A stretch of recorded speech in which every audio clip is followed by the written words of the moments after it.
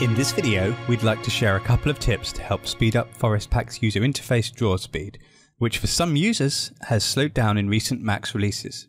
The reason for this appears to be related to the switch of 3ds Max UI to Qt, an initiative which started with Max 2018 and explains why you won't see these issues in earlier Max versions.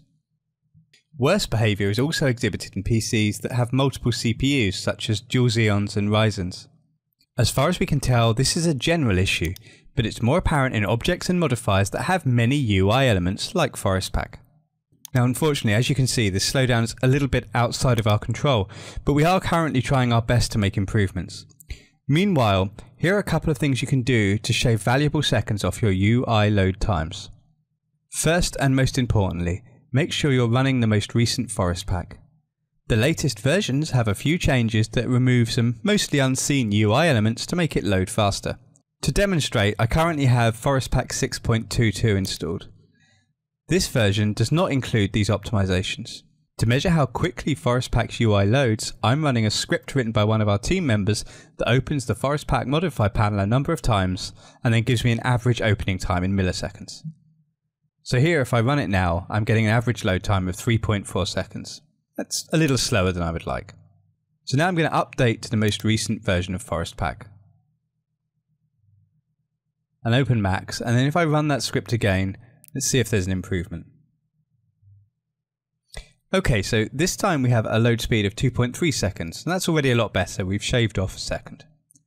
Secondly, try to minimize the number of Max instances you have open.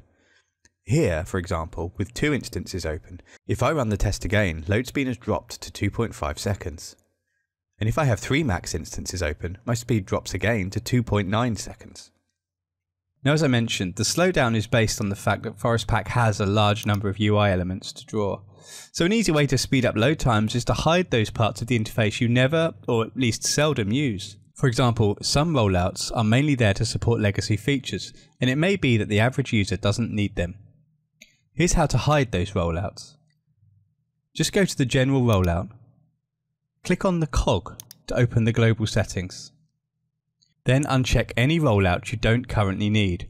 For example, if you're rendering stills, you may not need the animation settings. You might also disable camera, items editor if you're not using it, shadows, material, effects, display, and about.